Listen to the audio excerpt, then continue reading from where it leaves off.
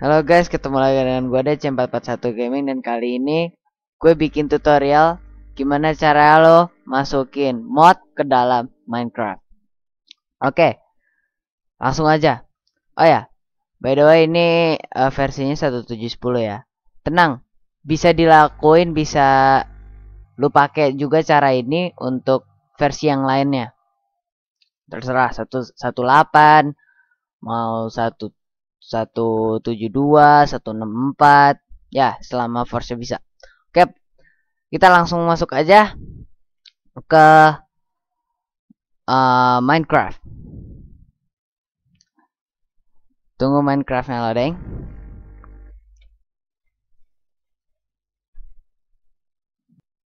Tentunya lo pilih yang 1710.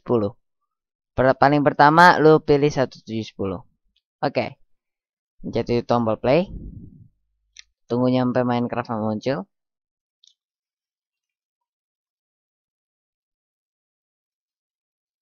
Oke, setelah ini Minecraft 1710-nya ini udah keluar, klik quit game. Oke, sekarang saatnya force-nya. Disaranin kalau mau pakai mod, masukin mod yang gampang lewat force ini. Oke, pertama lu sort ini 1.7 nya, pilih 1710.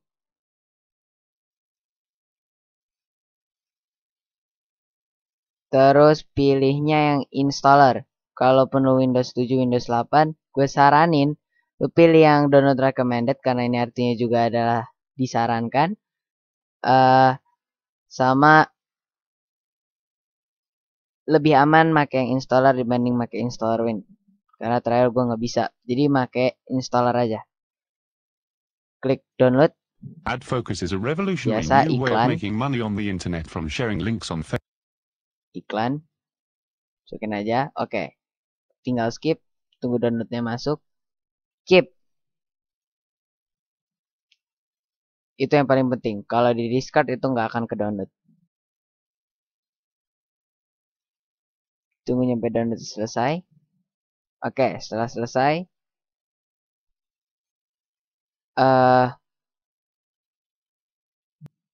downloadnya ini ada force installer. Force installer ini drag and drop ya ke desktop atau kemana, atau mau di ke master atau apalah, terserah. Ini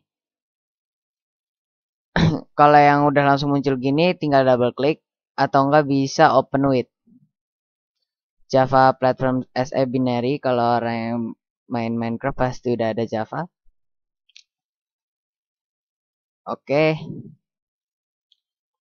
Oke, sekarang setelah udah muncul kayak gini, jangan install server, pastikan ini install client. Klik oke. Tunggu.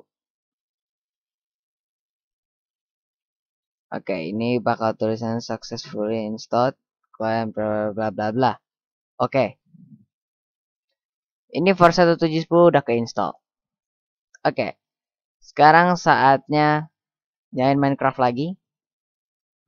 Minecraft launcher aja, nyalain lagi.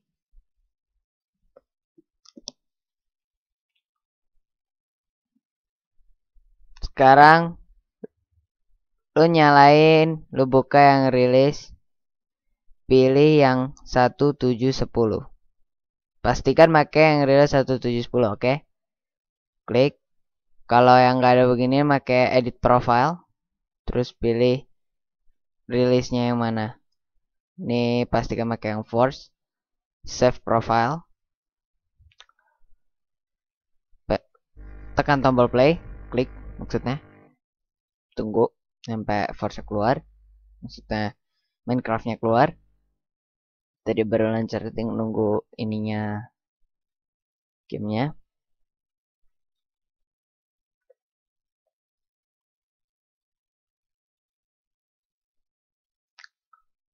Ini lagi mau mulai. Oke, udah keluar mojangnya.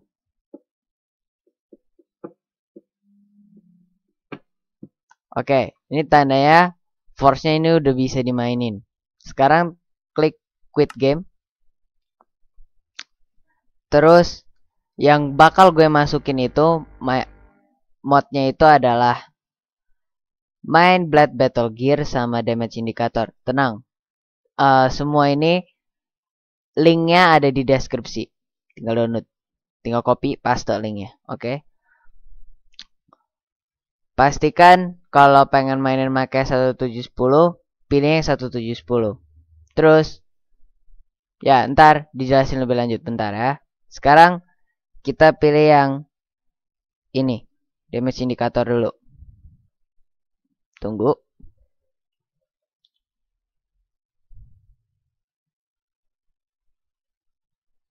Skip ad.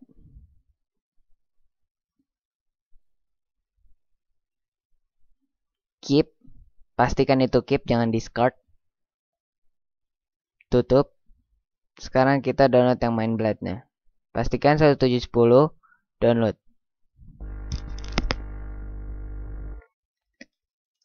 Keep. Kita tombol keep. Oke. Dua ini udah masuk sekarang. Tinggal drag and drop atau mau disimpan di data D, data C, terserah di mana. Mau disimpan atau bikin folder lagi khusus misal buat ya untuk mod. Kali ini gue pengen taruh di desktop. Minimize, terserah minimize atau mau close. Kalau gue sih close. Oke, sekarang ini udah ada kan. Setelah Minecraft udah bisa jalan, tinggal klik start button. Terus ketik yang namanya persen, tanda persen, up, app, data, persen lagi. Enter. Terus pilih yang tulisan .minecraft. Terus cari yang namanya mods. Kalau nggak ada foldernya, lo bisa klik kanan, new, bikin folder baru terus dinamain mods. Ingat, semuanya harus huruf kecil. Oh ya, tadi gue pengen bilang, kalau pengen mainin force-nya mau mod yang 1710, di sini juga harus 1710 modnya. Yang ini. Karena ini dua-duanya harus 1710. Ini adalah modnya. Tinggal drag, taruh di situ. Ini harus 1710. Kalau enggak bakal crash. Terus kalau misal pengen main 172, lu masukin 172 di sini tapi ini masih ada 1710. Gamenya 172-nya bakal crash juga. Jadi harus di delete, harus diganti 172 gitu. Makanya gue bilang ini kalau mau bikin folder lagi atau apa di secure dulu. Oke, sekarang ini modnya udah masuk. Minimize. Jalanin lagi Minecraft-nya.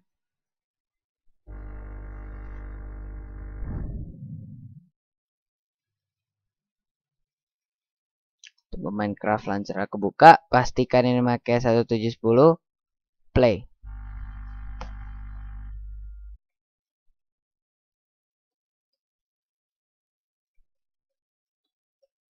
Tunggu.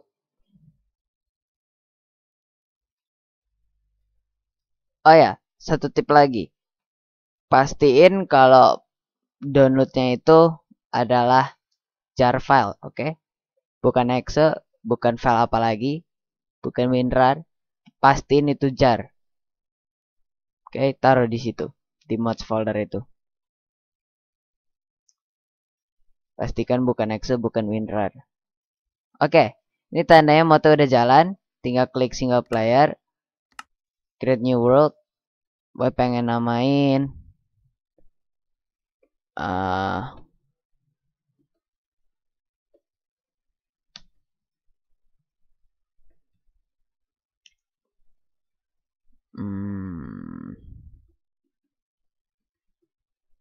Oke, game mode-nya kreatif, create new world.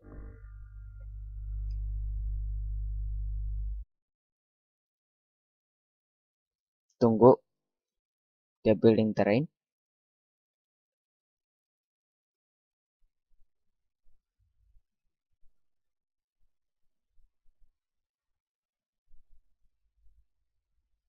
Oke. Ini mode tanda udah nyala. Yang battle gear itu adalah yang di bawah ini. Bisa ada dua.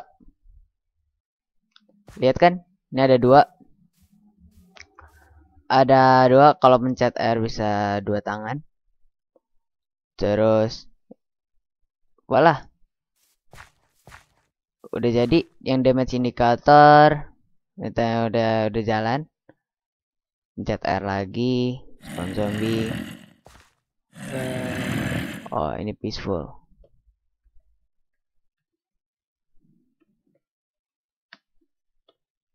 Oke, salah.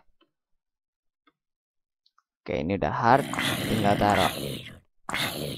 Sih, di pojok kiri atas ada itu damage-nya. Dia health tinggal berapa? Oke, ini tandanya mod udah jalan. Kalau mau pakai mod yang lain, pastiin 1710 terus tinggal mainin deh. Ini tutorial lah. See you next time. Jangan lupa share, comment, subscribe untuk video-video yang lain. Dan ya, itu aja. Berapa banyak like yang bakal kita capai. Dan semoga ini dapat bagus untuk kalian. Oke. See you next time and goodbye.